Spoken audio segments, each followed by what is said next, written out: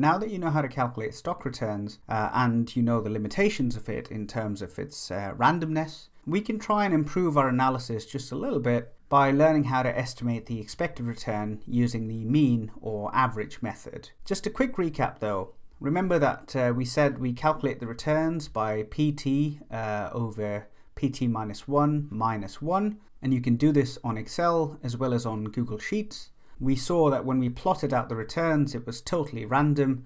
And I'd actually encourage you to try plotting out the returns for other stocks, so you can see that this pattern is quite persistent and it's quite apparent for any and every stock. Okay, so we know how to calculate returns. When it comes to the expected returns then, the simplest estimate is indeed the stock's average historic return, i.e. the mean return. So let's go ahead and calculate this manually first so you really understand the process, and then we can look at doing this even more easily on Excel or Google Sheets. So say for instance you pulled a little bit of stock price data. So I've got 6 days of price data for Facebook here. What we want to do to get the expected returns is to start by calculating returns. Remember that we said the return is simply PT plus 1 over PT minus 1, and so you would take $184.67 here divided by 181.42 and subtract 1 to get this long and painful number here, 0.017914232. And then you would take $184.33, divide that by 184.67 minus 1 to get this long number here, and so on and so forth for each one until the last one. Importantly, it's really tempting to round off these numbers. I would strongly encourage you not to round them off. I mean, these are already quite distorted, and by rounding off the numbers at this stage, we're distorting them even further. So I would wait to round off numbers until you get to the final answer. So we would get the returns as they are, and then all we need to do is take the mean. So in this case we have 5 observations, add all of the individual returns that we have and divide it by 5. Why do we have 5? Remember we started with 6 observations for price, but given that return is PT plus 1 over PT, well, in this observation here we don't have a prior price. So essentially this is only good to calculate the return for the following day, and so you'll always end up losing one observation when you're calculating returns. So we have 5 sets of returns data, add all of them up, divided by 5, and you've got your answer for the expected return, which you'll find is approximately equal to 0.70%. So this would be our estimate for Facebook's expected return. It looks deceptively small, but we're going to touch on that in just a bit. Let's just make sure that we understand the formula first. So the expected return on any stock J when using the mean method is this beauty here. And if this is freaking you out right now, please don't let it freak you out. It's actually quite straightforward. This thing here that looks like a very funky E is what we call the sigma summation operator. And all it's doing is it's adding whatever is in front of it. So in this case, we've got the sigma summation operator for Rj. Rj is the return on a stock J, and so we're adding the return on stock J, starting from the point where t is equal to 1, and then going all the way and up to and including the nth observation. So in our example just over here, t equals to 1 was this observation right here, and t equals to 5 is this observation here. So we're adding all of these returns one by one, right? So we add all of the returns, and then we multiply it by 1 divided by n, which is the same as dividing it by n. So that essentially is taking the average. So if we were to open this equation up, for instance, what you'd find is that it would look like this, right? So expected return on a stock J is equal to 1 over n multiplied by Rj1 plus Rj2 plus Rj3, and so on and so forth until you get to the final observation, so the nth return of stock J. And multiplying this by 1 divided by n is the same as just dividing it by n, and that's because anything multiplied by 1 is indeed itself. So this equation right here is the same as this equation right here, and this is our sort of opened up version of the expected return calculated using means. Now we can do exactly the same thing on Google Sheets or Excel. So here's the Google Sheets spreadsheet that we were working with before.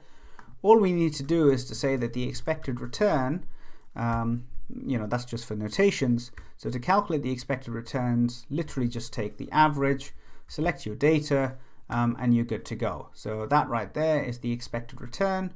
If you want, you can sort of convert that into a percentage, and then you can see that this is 0.13%.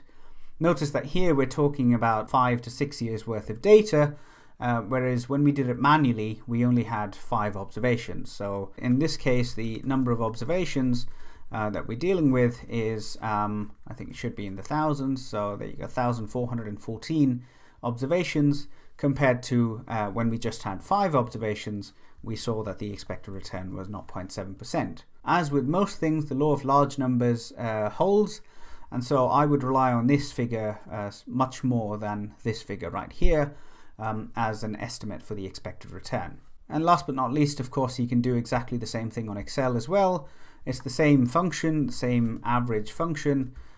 Select your data and you've got the same results, right? So 0.13% is the expected return for Facebook. All right, so we know how to estimate the expected return, but how do we interpret this expected return? So what we're saying is, if you were to invest in Facebook, you could expect to earn 0.13% every day, right? This is our expectation. This is our prediction, if you like. How good is our expectation? Let's plot out the expected return. Clearly, this is not great, right? Because what we're saying is we expect to earn 0.13%, but indeed there are days where we earn as high as sort of 30%, other days where we lose as much as sort of 12.5%. And so the returns that's being realized by investing in Facebook is nowhere near the expectation of a 0.13%. Having said that, as crude as the estimate looks, its simplicity really does cut it some slack. More importantly though, remember that the 0.13% expected return that we saw represents the daily expected return. If you're a more longer term investor, then you're probably more interested in, or should be interested in, things like the annual expected return. And what we can do is to annualize this expected return. And we can do this using 2 different methods, one of which is more crude than the other. So the easiest way to do it is to simply multiply the daily expected return by 250, and that's your estimate for the annual expected return. So that's your annualized expected return. Why do we multiply it by 250 and not 365? Because there's approximately 250 trading days in a year. Remember that markets are closed on weekends, and they're also closed on public holidays. So on average, you'll find that trading days pretty much across the globe is about 250. The other way you can annualize the expected return is slightly more sophisticated, and it incorporates the effects of compounding. So you can compound the daily expected return over 250 days. Let's take a look at what this looks like with our Facebook example. So with the crude method, you would literally take the daily expected return of 0.13% and multiply that by 250 days to end up with an annualized expected return of 32.5%, right? So what this is saying is that if we were to invest in Facebook, on average, we expect to earn 32.5%. We expect to make 32.5% return. With the sophisticated method, you would take 1 plus the daily return, so 0.13%, and raise it to the power of 250 trading days, and then subtract 1 to end up with 38.37%. Now, the reason this formula works the way it does is because of the time value of money, which is, in a nutshell, just means that money loses value over time, and so we need to incorporate the effects of that time value of money when we're annualizing returns or expected returns. So maybe when you first saw the expected return of 0.13%, you were thinking that's ridiculously low. It can't be real. I mean, not for Facebook and not for most stocks. Importantly, again, that was a daily expected return estimate. When we annualize it, we see something arguably more realistic. Why do I say it's realistic? Well, let's compare what this looks like to the actual realized annualized return. So if you pop into the FT, ft.com, you can search for a stock quote and it'll tell you the 1 year change. And at the time of designing these slides, Facebook displayed a 1 year return of 30.17%, which indeed is lower than our estimates. It's lower than our lowest estimate. But you might say that the expected return on Facebook is somewhere between these two. Importantly though, the estimate for the expected return using means or using any other method, for instance, is purely an expectation. It's not necessarily what will happen, right? It's not necessarily what will be realized. For instance, I mean, nowhere in this equation are we looking at Facebook's privacy concerns. And we're not looking at things like the scandals. We're not looking at what happens if Mark Zuckerberg were to die, or, you know, they have some sort of accounting scandal, or a whole host of other firm-specific factors that can influence your return on Facebook if you were to invest in them. So it's purely a coincidence that our estimates for the expected returns are this close to what's realized. Right, nevertheless, this is one way of calculating the expected return using means. An alternative approach is to use what's called moving average expected returns. This is something that technical analysts seem to like quite a lot, and I don't honestly understand why, but we thought we'd include this part just for completeness.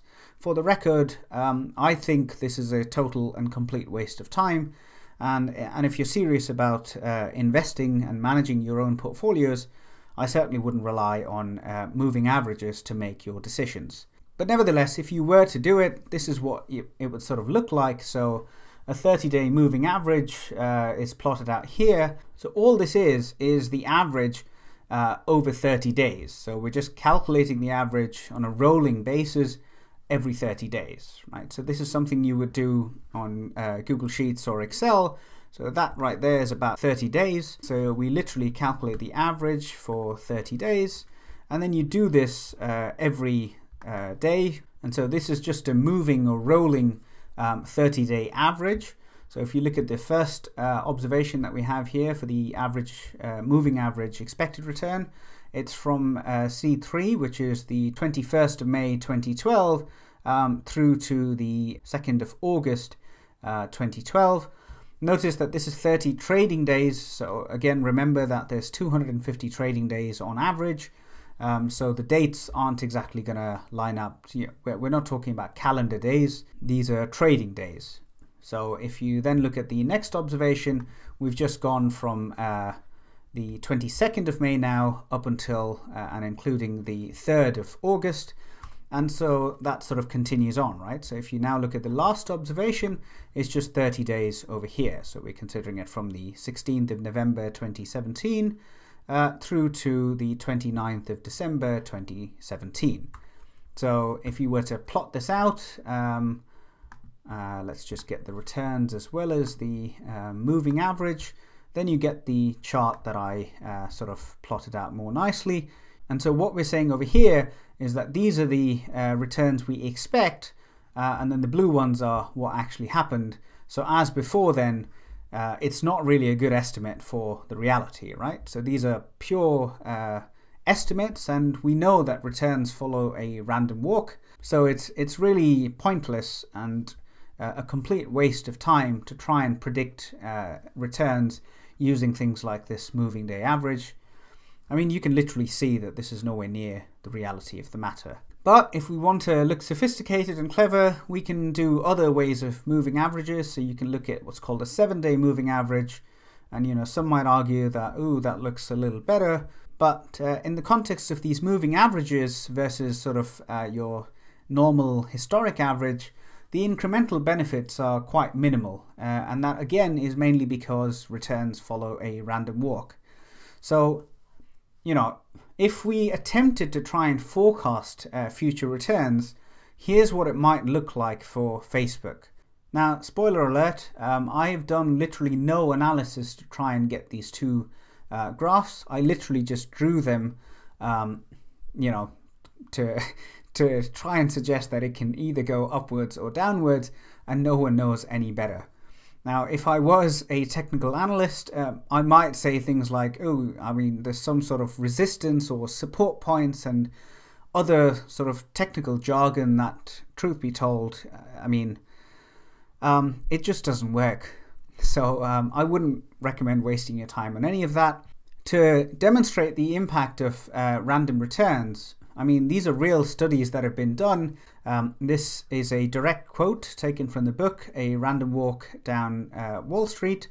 And there's plenty of studies that have done this, where just randomly throwing darts on, say, the FT and choosing stocks that way in a sort of well-diversified portfolio can outperform or do just as well as those that are carefully selected by experts. I really cannot stress the emphasis of returns following a random walk. If there's one thing you take away from this entire course, please let it be at least that. On another note though, perhaps the biggest limitation of the mean-based expected return is the fact that it relies solely on historic data and historic information. So this is really adding salt to injury, right? Because I'm showing you how to calculate this expected return using historic data, yet at the same time I'm telling you that history doesn't predict where the future goes.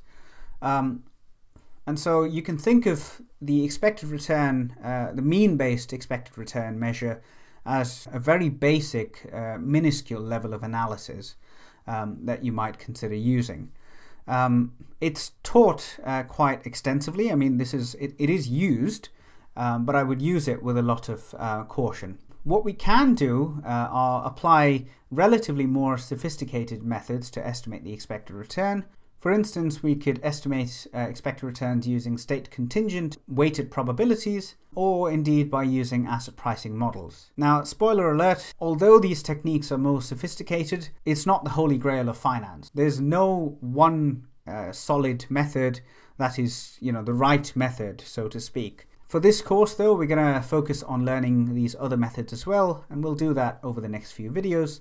In summary then, we learnt that the easiest way to calculate the expected return on a stock is to compute its historic average return.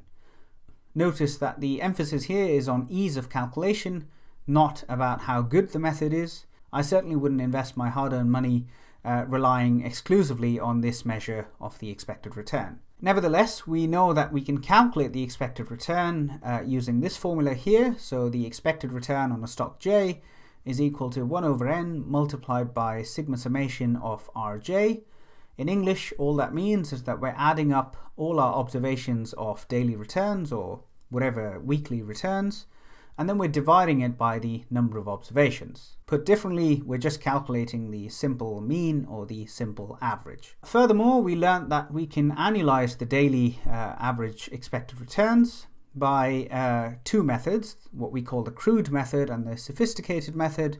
So in the crude method, you just take the expected daily return and multiply it by 250 trading days. If you've got weekly expected returns, then you would just multiply it by 50 or 52 because that's the number of weeks. And then we've got the sophisticated method, which incorporates the effects of the time value of money.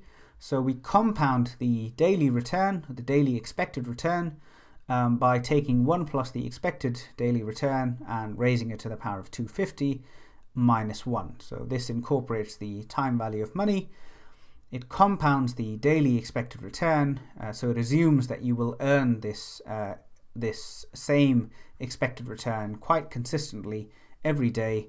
And then if that was true, this would be your annualized expected return. Okay, so hopefully that makes sense. If any part of this video is not clear, please rewatch it again before moving on any further. That's enough from me for now though. Have a go at the quiz and I'll see you in the next video.